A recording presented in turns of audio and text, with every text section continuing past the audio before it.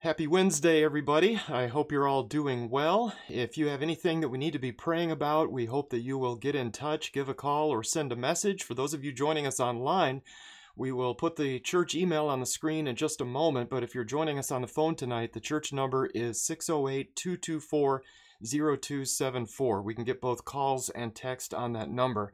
And then please also remember that we are continuing to meet every Lord's Day at 9 a.m. We have shifted our seating a little bit to every other pew instead of every third pew, and so that allows us to add basically one pew on each side of the building in terms of capacity, and so we have raised our limit from 25 up to 30, so we can still be spread out. We did that this past Sunday, and it worked really well. And so if you can join us this coming Sunday at 9 a.m., please be sure to use the Sign Up Genius account if at all possible.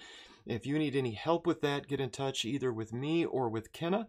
But signing up has really helped us to come together safely. We know who's going to show up. We can kind of plan on that. Right now would be a good time to sign up for this coming Sunday while you have your phone or computer, whatever your device you're using is open and ready to go. This would be a good time to do that. I put the link in the bulletin every Saturday afternoon. And then the link is also in the bulletin itself on the front page of the website as well in the announcements section. And speaking of announcements, we have a number of cards that have been shared over the past few weeks on the bulletin board at church. And so it's been almost overwhelming, the number of cards that all of you have sent, thanking each other for various things and reaching out in that way. We need to have a better way of sharing those, but I just want to let you know that there are a number of notes of thanks and concern on the bulletin board right inside the front door at church. And I hope everybody is able to get there at some point to look at all of those. In terms of news in my life right now, I've been helping the Dane County Clerk again over the past few days, getting ready for the coming election in April. And we've been doing the security verification and testing by firing up the thumb drives for every voting machine in Dane County, and then by running every possible ballot combination, overvotes, undervotes, all possible candidates, one way and the other, and just to make sure that those machines are up and running and accurate. And due to just a huge number of local races, we have had more than 250 ballot styles in Dane County for the April 6th election. A lot of school board stuff going on, a lot of city council races, village races here and there.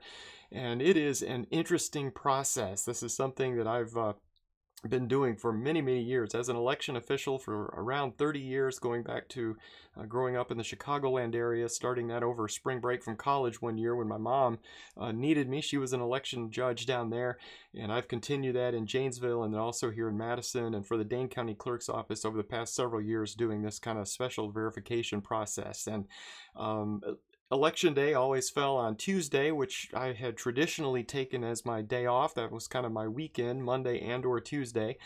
But it's been an interesting distraction. It's work in a sense, but it's a different kind of work, if you know what that means. It's not a vacation, but it is a distraction. I think a good way to get involved in the local community.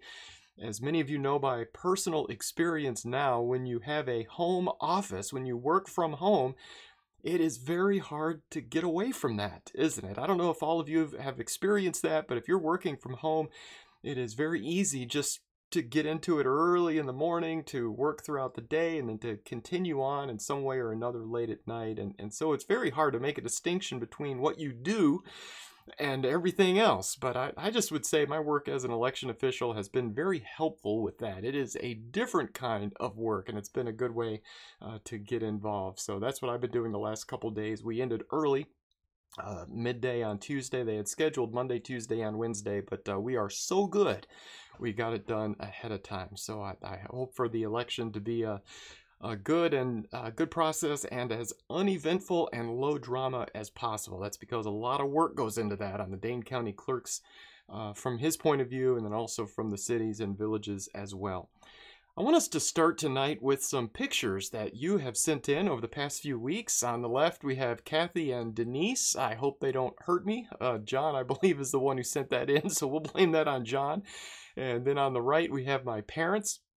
Several weeks ago, I asked all of you to send in pictures of you and your family participating in the live stream, either on Sunday or Wednesday, and that we'd try to share these at the beginning of class each week, mainly because we haven't seen each other for a while. You've seen me on the computer or the phone or whatever, but I have not seen you, and a lot of us have not seen each other. And so we need to do whatever we can to stay connected. I hope you guys are calling each other, checking in online during the week with each other. But thanks to those of you who have helped with this so far. If you're willing to help by sending a picture of your own, of you or you and your family watching or listening to the live stream at home, if you're able to do that, I would really, really appreciate it. I know some of you are watching the live stream on the device that you would have used to take a picture of yourself, so that's hard. I may need to stop by your homes or something in a week or two here, get a picture of you in that way. But if you're able to get a picture of you and your family watching the live stream, you can send those to fourlakeschurch@gmail.com, and I would really, really appreciate that. Based on looking at some of these pictures, I think we need to consider replacing the pews at church with recliners. We may need to kind of ease our way back into in-person worship in that way. Maybe, maybe not, but thank you again for sharing those pictures. As I mentioned last week, we are heading toward the book of Acts. That's what we hope to study after we just finished the book of Luke. However, we are taking a break for 1 week and just giving a little space between Luke and Acts by looking at another worksheet. You may remember looking at several worksheets a few months ago, and we did this to become more familiar with some of these tools or resources that may help us teach the gospel to others. It's just another tool that we might be able to use, another resource, and it's also good review. To be a little more familiar with the basics. How do we obey the gospel and so on. So a few months ago, we looked at the Learn From Me worksheet. You may remember that's the one with the picture of the yoke on it and the yoke of oxen.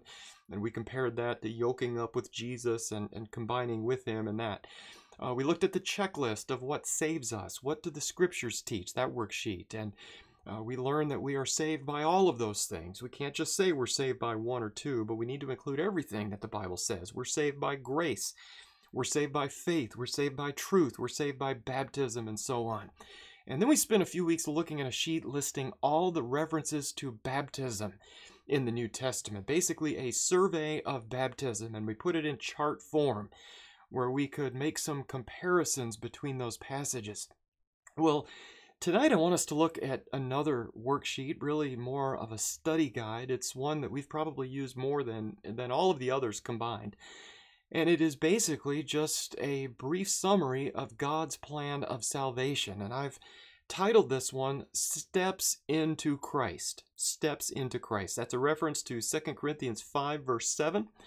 And to give just a bit of context there, I want to put the whole passage on the screen. 2 Corinthians 5, verses 6 through 10. 2 Corinthians chapter 5, verses 6 through 10. That's where Paul says this. Therefore, being always of good courage, and knowing that while we are at home in the body, we are absent from the Lord, for we walk by faith, not by sight. We are of good courage, I say, and prefer rather to be absent from the body and to be at home with the Lord.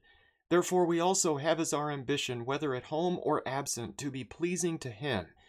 For we must all appear before the judgment seat of Christ, so that each one may be recompensed for his deeds in the body according to what he has done, whether good or bad. And so the idea is we walk by faith, not by sight. That's the challenge of the Christian life. The Christian life is described as a walk. And I think most of us know when we walk, we make progress. Some of us walk a little faster than others, some walk slower than others. But when we walk, we move. We go from one place to another. Slow, deliberate steps, sometimes hurried steps. But the point is we are making forward progress. And so we're using this to illustrate the steps we take to move from outside of Christ to inside of Christ. We want to be on the inside of the Lord and his church. And so it's the idea of taking steps. We're moving in a certain direction. Now, whenever we talk about steps in God's plan of salvation, I think we need to be very careful, because we don't have a set or a list of bullet points in Scripture. In the Old Testament, they had the 10 Commandments, but even that wasn't everything, was it? That was simply a summary. We might say those are the big 10. Those are the ones that can be summarized in an easy way like that. And in the New Covenant, we don't have the 10 Commandments like that. We don't have a set number of bullet points. In a sense, if we wanted to, we could say that there is one step in God's plan of salvation, couldn't we? We could say one step. We could say faith. Or we could say belief is that step. as long as we understand that our faith needs to be active and obedient. And so we could roll everything into one step if we could. We could split it up into 2 or 3 steps. We could divide it out into 10 steps or 100 steps or beyond, depending on how we want to look at that. We could summarize everything by saying, love God. One of the ancient church fathers, if I remember correctly, said something to the effect of, love God and then do as you please. Well, we might think that sounds kind of dangerous until we realize what he was saying there. When we love God, then what pleases us will also please the Lord, because our wishes are so closely tied to what he wants for us to do. And so I hope you understand what I'm saying there. It's very hard to narrow down a list of steps into the Lord's body, but I think we can do that, and I think for study purposes, there is a benefit to summarizing it through a series of steps. And so when we talk about steps into Christ, I just want us to understand going into this that we are not giving a comprehensive list. We're not explaining every single thing that we ever need to do in the Christian faith, but we're simply giving a summary. We have to start somewhere, and that's what this is tonight. And so tonight we have the worksheet. And on the worksheet or the study guide, however you want to describe that, we have 6 steps outlined there. I've put this a link to the PDF in the YouTube description, also in the Facebook notification. Hopefully I'm able to send out a link with the email that goes out on Wednesday. It might be helpful if you have this in front of you in some way or another as we study. I mailed it out to most of you in our phone audience this past Sunday. Not everybody. I don't have the mailing address for all of you, but those who don't have internet, those who get our bulletin in the mail by hard copy, by old-fashioned snail mail, I threw that worksheet in there when I mailed it out early on Sunday morning. So I don't know whether you have that yet or not. If not, I hope that you will soon. But if you have internet access, go look in the description, download that, print that out, bring it up on a device if you're able to, and you'll be able to have that in front of you and be able to be familiar with this if you want to go through this with somebody in your life as a way of teaching them the gospel. But our plan for class tonight is just to use this as a guide. And so we're doing this review for our own benefit, but we're looking at this with a goal of sharing it with others. This is a summary of what God requires, and we need to be very familiar with it. And as a summary, we need to realize that we're not just studying through the Bible and finding these things randomly, but we have arranged this on purpose, and we've been through this with dozens of people, really, before they're, or when they're right at the point of being baptized. And I think some of this serves as a summary of what they've already studied on their own, or maybe somebody's worshiped with us for a few months, or maybe they've come to Bible class, or maybe they've studied with one of our members kind of sporadically. And a lot of times I'll try to go through a sheet like this, often this sheet, and just try to summarize the steps into God's family and to see if they have any questions, just to make sure they understand before they obey the gospel. So thinking about it in those terms, let's go ahead and get into the worksheet. And obviously one of the first steps in being saved is hearing or understanding the gospel message. But this right here illustrates the challenge of putting everything in a list like this. Because in reality, is this the first step in God's plan of salvation? It depends, doesn't it? Before you can be saved, you must be what? You must be lost. Before you can be found, you need to be lost. And so in a sense, the first real step in being found is to be lost in the sight of God. And yet when people want to know more about the Bible, we don't usually tell them to go get lost first, do we? Even though that's, in a sense, the first step. That just illustrates the challenge of studying a sheet like this in a set of steps. So even though we must be lost before being found, we don't want to encourage people to go get lost before the Lord finds them.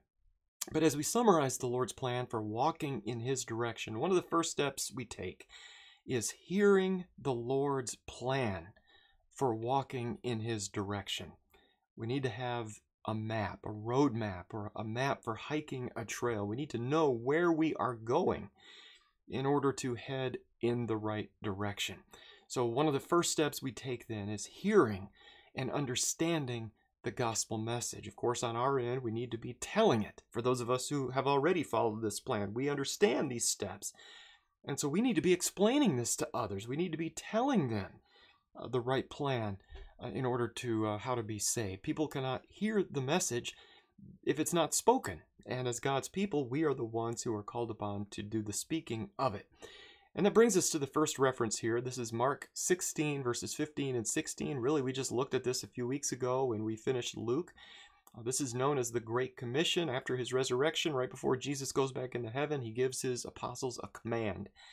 And one of the accounts of this is found in Mark 16, 15, and 16. And he said to them, "Go into all the world and preach the gospel to all creation. He who has believed and has been baptized shall be saved, but he who has disbelieved shall be condemned." And the question on the worksheet is, what did Jesus command his disciples or his apostles to do? Obviously, he tells them to preach the gospel. The gospel is the good news about Jesus and his kingdom. And part of this message is that whoever believes and is baptized will be saved. We cannot obey this unless we hear it. We can't obey the gospel by accident. We need to know it. We need to hear it. We need to understand it. Something else I think we need to consider here is that we cannot be baptized right after having been taught wrong. And I hope that makes sense as well. There's a lot of misinformation, a lot of fake news, we might say, out in the religious world. A lot of people telling people they don't need to do certain steps in God's plan. And so we just need to be careful with all of the information out there. We need to hear and we need to understand the gospel message. And for those of us as God's people, it is incredibly important that we teach the gospel correctly. The other part of this comes in Romans 1:16, where Paul says, "For I am not ashamed of the gospel, for it is the power of God for salvation to everyone who believes, to the Jew first and also to the Greek." And the question here is, what is the power of God unto salvation? It's one of those two obvious questions, isn't it? But it reinforces what we learned in Mark 16. The gospel saves, but to save, we need to hear it and to understand it. And before we can hear it, the gospel needs to be preached. So all of this is part of that process. So it's important then that we preach and teach the gospel, but it's also important that we hear the gospel. We need to listen. We need to pay attention to the word of God. This is one of the first steps. Assuming we have sinned, assuming we are lost, and assuming we are separated from God, one of the first steps to getting right with God, the first step in the right direction, we might say, is to hear about God. We cannot obey and follow what we do not know. So hearing or understanding is the first step on this little page. And that leads us to the next step. Once we hear the gospel, we believe it. And the question here on this first part is, how do sinners obtain faith? We have to have faith or belief to be saved. So how do we get there? Obviously, it's tied to question 1, isn't it? But the first reference is Romans 10:17. And again, obviously tied to step 1. In Romans 10:17, Paul says, "So faith comes from hearing, and hearing by the word of Christ." If we're interested in developing faith, we go back to step 1. Again and again and again, we hear the word of God. And I guess the point here is, if we doubt, if we have questions, we can choose to build our faith by listening to the word of Christ in Scripture. We read the word of God, or today, we can very easily listen to the word of God. Some of you have noticed that we are posting a video from Jason Haygood reading a chapter from the book of John every day. That's on the church's Facebook page. But every afternoon, Jason interrupts my day with the Word of God. It's a great interruption. Jason is the guy I mentioned in a sermon about a week and a half ago from Janesville, grew up in Whitewater. I baptized him when he was a teenager. Ended up going to Freed Hardeman. He's now preaching out in Yorba Linda, California. But he's just reading through the book of John, one chapter every weekday at the lunch hour out in California. Of course, the lunch hour in California is like 2 or 3 p.m. for us. But mid-afternoon, Jason pops up, and there he is, and he's reading a chapter from the book of God, from the book of John. And that's just a great opportunity. If we want faith, we need to pay attention to the word of Christ. John chapter 20, 30 through 31 is another passage encouraging belief. We looked at this one this past Sunday, in fact. It's where John tells us why he writes his book. He says, Therefore, many other signs Jesus also performed in the presence of the disciples, which are not written in this book, but these have been written so that you may believe that Jesus is the Christ, the Son of God, and that believing you may have life in his name. The question is, why were the things done by Jesus written in the Bible? That's not the best question I've ever written, I'll admit that. But what we're getting at here is the Bible was written to encourage belief. This is why John writes. This is why we have the Bible at all, so that we have something to believe, so that we have the information we need. Jesus did some amazing things, and without the written word, we really wouldn't know about those things except by word of mouth. But the written word is the accurate way of knowing the things Jesus actually did. The other part of this really leads into the rest of the study. What must faith do? That's the question there. What must faith do? And in a sense, this is a transition to the steps that come next. Notice James 2, 14 through 17. James 2, 14 through 17. What use is it, my brethren, if someone says he has faith, but he has no works? Can that faith save him? If a brother or sister is without clothing and in need of daily food, and one of you says to them, "Go in peace, be warmed and be filled," and yet you do not give them what is necessary for their body, what use is that? Even so, faith, if it has no works, is dead, being by itself. So faith has to lead us to action. Otherwise, it really isn't faith. If we truly believe, we do. And that's why I said earlier that if we wanted to, we could almost say that there is one step in God's plan. We believe.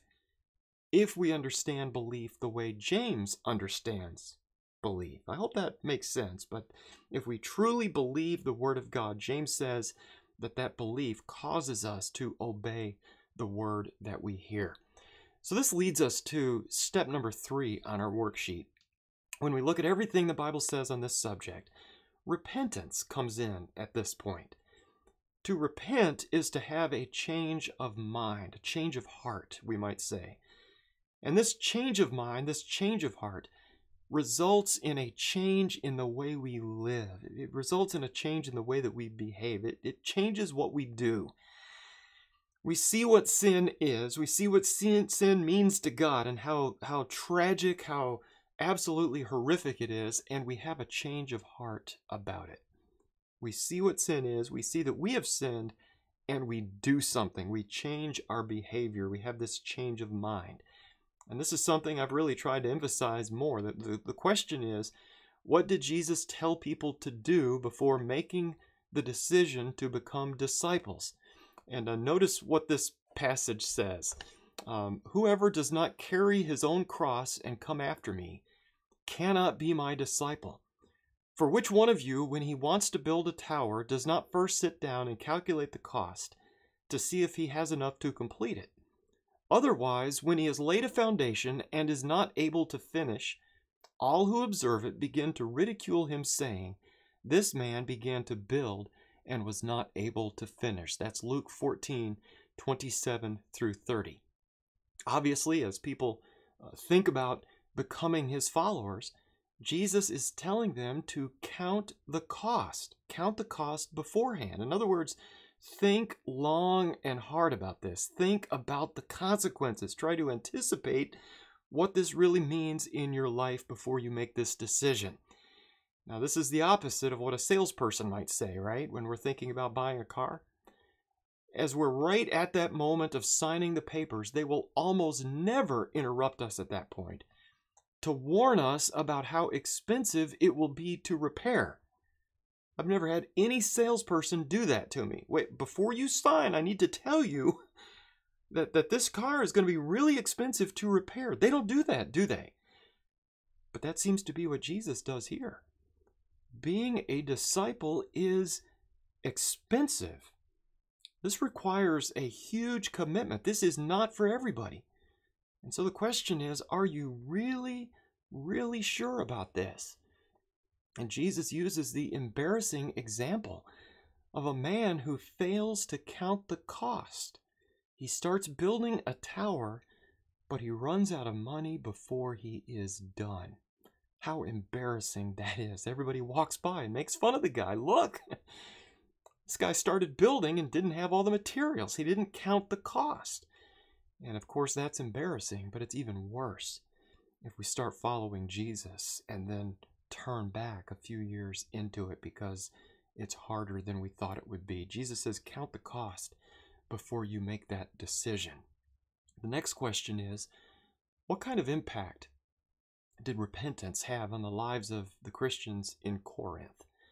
And the reference is 1 Corinthians 6, 9 through 11. 1 Corinthians 6, 9 through 11. Notice the impact repentance had on their lives. 1 Corinthians 6, 9 through 11. Or do you not know that the unrighteous will not inherit the kingdom of God?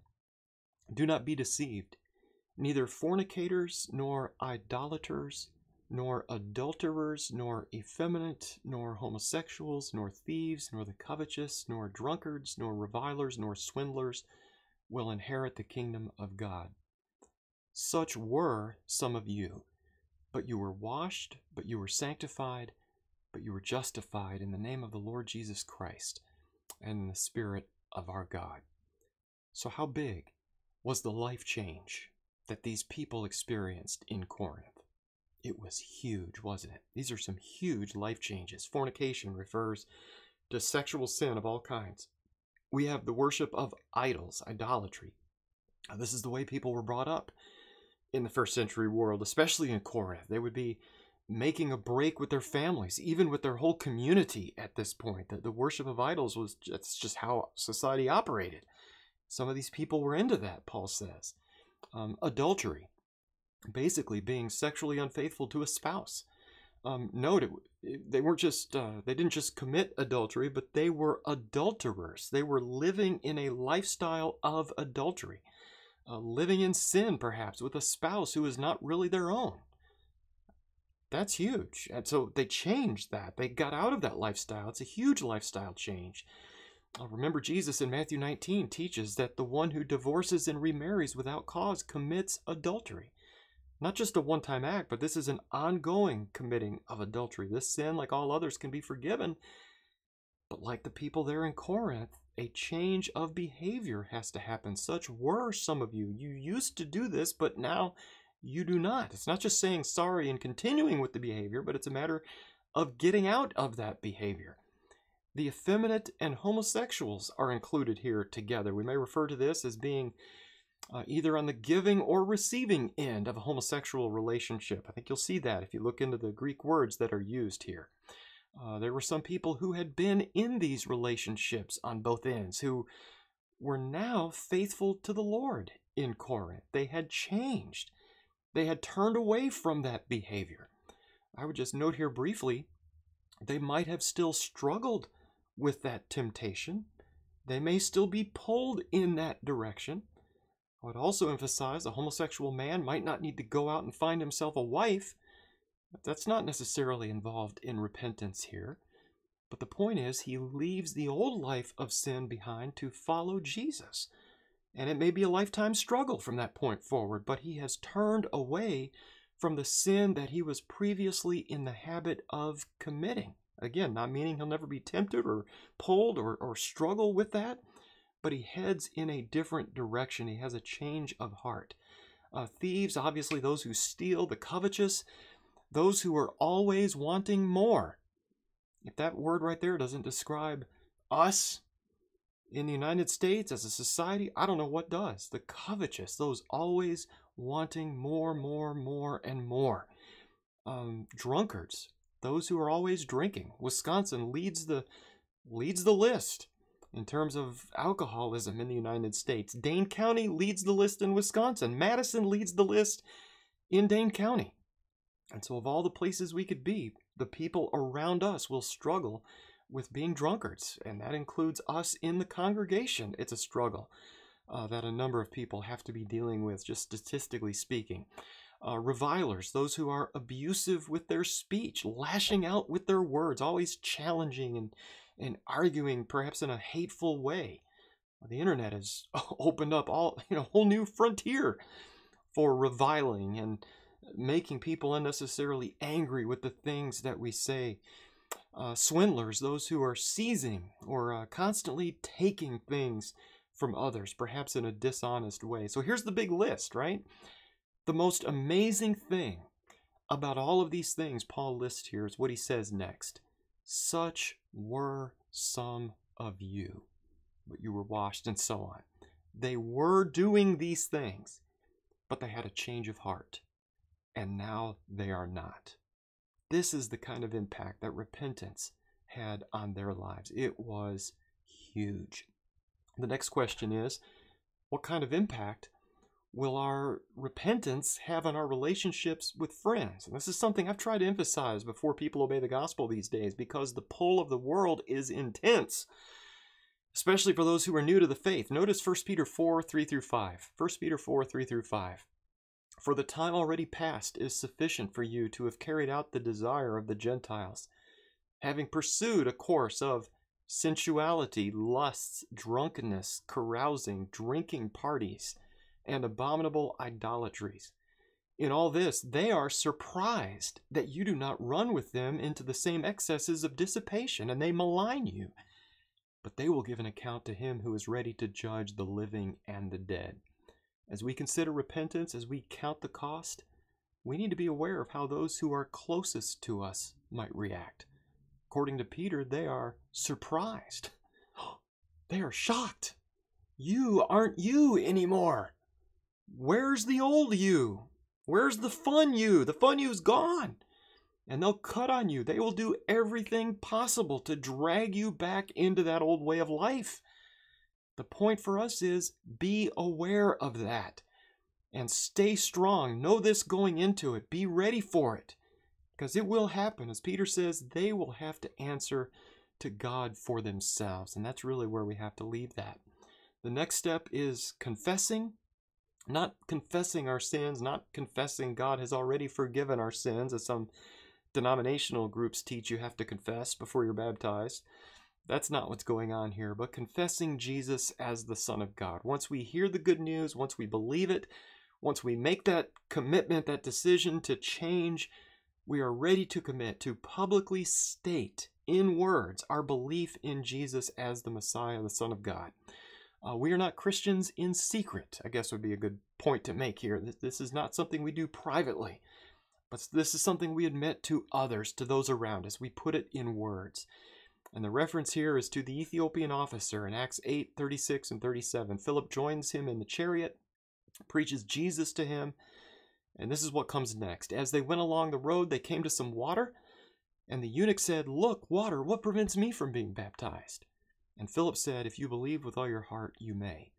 And he answered and said, "I believe that Jesus Christ is the Son of God." I want to point out we have some brackets and a footnote here. Some translations might not have that, and they may have the whole verse in a footnote. The confession isn't found in the oldest manuscripts of the Bible that we have. And so there's some discussion over whether that verse should be here or not. But something obviously happens here, doesn't it? The officer wants to know, why can't I be baptized? Like, why not me? And obviously nothing, because he's baptized in verse 38. It would make no sense, though, to baptize somebody who didn't believe in Jesus as the Son of God. There are other places we could go for this. Matthew 10, 32 and 33, Romans 10, 9 and 10, and so on. But at some point before being baptized, the Bible suggests that we need to publicly acknowledge that we do, in fact, believe in Jesus as the Son of God. And this leads us to what comes next, baptism. We have another awkwardly worded question here. How do we get into the death of Christ? Okay, it's, again, not the best question I've ever written, but let's look at what Paul writes in Romans 6, verses 3 and 4. Romans 6, 3 and 4.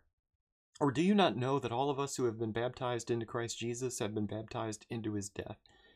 Therefore, we have been buried with him through baptism into death, so that as Christ was raised from the dead through the glory of the Father, so we too might walk in newness of life. So baptism is how we get into the Lord's death. Baptism is how we access the Lord's death, we might say. He died for our sins. His death forgives our sins at the point of baptism. We are buried with him through baptism into his death, and then we're raised up to live the new Christian life. This is what it means to be born again. The old life ends and a new life begins. In terms of details, we have the question here, into what three names, or into what three divine names are we baptized? And we have the Lord's statement to his disciples shortly before he ascends back into heaven. This is Matthew 28, 19 and 20. Jesus says, "Go therefore and make disciples of all the nations, baptizing them in the name of the Father and the Son and the Holy Spirit, teaching them to observe all that I commanded you. And lo, or behold, I am with you always, even to the end of the age." And so we're baptized into the name of the Father, the Son, and the Holy Spirit. We're baptized by God's authority, with his permission, at his command. Stop in the name of the law kind of thought here. Be baptized in the name of the Father, the Son, and the Holy Spirit. As we've discussed before, this is not necessarily some formula that needs to be spoken magically over somebody as they are in the water ready to be baptized. But I think it does need to be clear to everybody involved that baptism is from God, and it is done with his authority and in his name. And that's what we're talking about here. The next question is, what is baptism? Sprinkling, pouring, or immersion? Well, we know the Greek word refers to immersion. We can look that up. But even without knowing Greek, we have answers based on context, where we don't have to know the original language. We've already read Romans 6:4 a few minutes ago, where we learned that we are buried with him through baptism. So, we've already learned tonight baptism's a burial. It is an immersion without even looking at the Greek language. We also have Colossians 2:12, where Paul refers to having been buried with him in baptism, in which you were also raised up with him through faith in the working of God who raised him from the dead. And so baptism, once again, is described as a burial, that is, an immersion in water. There are other passages that we could consider here, but since we're just doing the overview, let's move on to the last step here. And in a way, this is tied to counting the cost, but this is the ongoing commitment, the day-to-day Christian living, obeying the gospel. And the question is, concerning Christians, what danger is addressed in 1 Peter 2, 20 through 22. So 1 Peter 2, 20 through 22, this is what Peter says. "For if, after they have escaped the defilements of the world by the knowledge of the Lord and Savior Jesus Christ, they are again entangled in them and overcome, the last state has become worse for them than the first. For it would be better for them not to have known the way of righteousness than, having known it, to turn away from the holy commandments handed on to them. It has happened to them according to the true proverb, a dog returns to its own vomit, and a sow, after washing, returns to wallowing in the mire." I refer to this as the dog vomit scripture. The danger Peter addresses is a Christian deciding to turn away from God. And the lesson is, don't do it. Don't turn back. It's a temptation sometimes. All of us struggle with doubt. We struggle with getting overwhelmed with things. We struggle. But whatever happens, we cannot turn back. Otherwise, we are like the dogs and the pigs in this picture. We'll end with one last question. What is the primary way we encourage one another in the church? And let's look at what the author of Hebrews says about this. This is Hebrews 10, 23 through 25. Hebrews 10, 23 through 25. How do we encourage each other? "Let us hold fast the confession of our hope without wavering, for he who promised is faithful. And let us consider how to stimulate one another to love and good deeds, not forsaking our own assembling together, as is the habit of some, but encouraging one another, and all the more, as you see the day drawing near." We encourage each other. We prevent falling away by getting together. Isn't that what the author teaches here? We assemble together. And this is why this past year has been so difficult for so many of us. We have missed the in-person encouragement. Hopefully more of us can meet in person sometime really soon, because it is so important.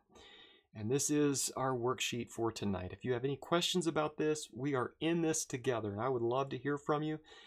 If we can help in any way, if there's something we need to be praying about, please reach out, get in touch. Remember to sign up for the 9 a.m. service this coming Sunday. I want to see you there if at all possible. If you're able, if you feel safe doing that, I would love to see you this coming Lord's Day. And remember, next Wednesday we plan on starting a brand new study of the book of Acts. You may want to come prepared by reading the book of Acts. The book of Acts, it's huge, 28 chapters or whatever. Well, you can read the entire book of Acts in just under 2.5 hours. For an average speed reader, not the average speed reader, the person reading at an average speed could read the book of Acts between 2 hours, 15 minutes, 2.5 hours or so. That's the length of a movie, isn't it? That's the length of a few episodes on Netflix. We lay down at night, pull up whatever, Amazon Prime, Netflix, and we watch a couple shows. That's the book of Acts. We could read the book of Acts in that time. So I would encourage you to just sit down or stand up and just read the book of Acts at one time, sometime between now and next Wednesday, if at all possible, or listen to it. I went on YouTube earlier today, just pulled up YouTube and said, like, reading the book of Acts. And lo and behold, hundreds of videos of people reading the book of Acts. And again, it took them, those videos are all between 2.25 and 2.5 hours. And so if you're not a good reader, want to listen to it, perhaps that is an option for you. As we close, let's go to God in prayer. Our Father in heaven, we praise you tonight for loving us and for taking care of us. And we're thankful for your Son and for your written word. We pray that we would always trust and obey. We pray that our hearts would be in the right place, and we pray for opportunities to tell others about the great love that you have for us. As we go back to school or work, as we interact with our families and friends in the community, we ask that we would speak and act with wisdom and love, with great patience. We pray that we would treat people not the way they've treated us, but as we ourselves would like to be treated. You have promised to judge us as we have judged others, and so we pray that we would be merciful and understanding with those we love. In a world that often seems so fast-paced and sometimes chaotic, thank you, Father, for being the one constant in our lives who never changes. We come to you tonight in prayer, in the name of your Son, Jesus. Amen.